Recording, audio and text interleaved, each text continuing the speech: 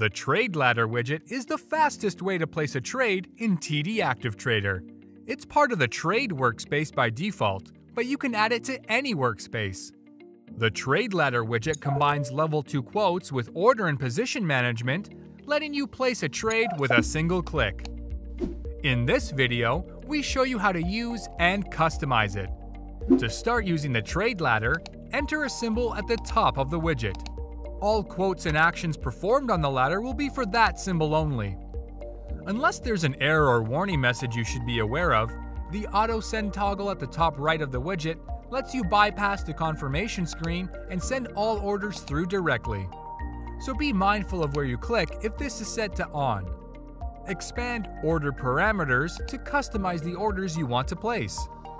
In this section, you can use the drop-down menu under Order Template to go from a single order to an advanced one. Click Add on the right-hand side to add activation rules to your order.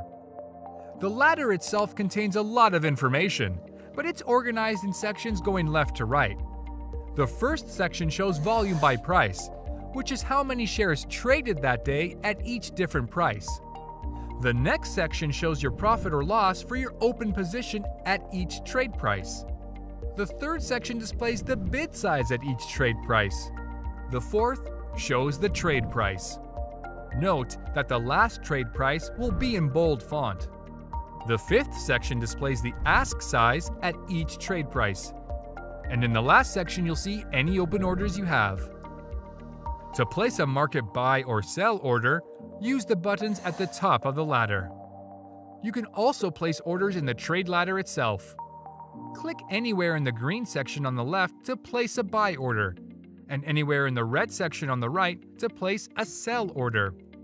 To configure the type of buy and sell orders you place, go to the Order Type menu just above the Trade Ladder. Select Limit or Stop Market to place an order of that type, no matter where you click in the ladder. Choose Auto L/SM to enable placing both limit and stop market orders. With this selection active, the Trade Ladder uses normal order mechanics to determine whether a limit or stop market order is appropriate to use. For example, buy limit orders are typically placed below the current market price, and buy stop market orders are typically placed above the current market price.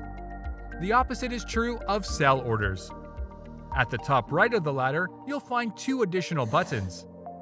Click Cancel, then select Cancel All to cancel all orders. Click Flatten to zero out an existing position with a market order. Lastly, click the arrows icon in the bottom right to center the trade ladder on the last trade price.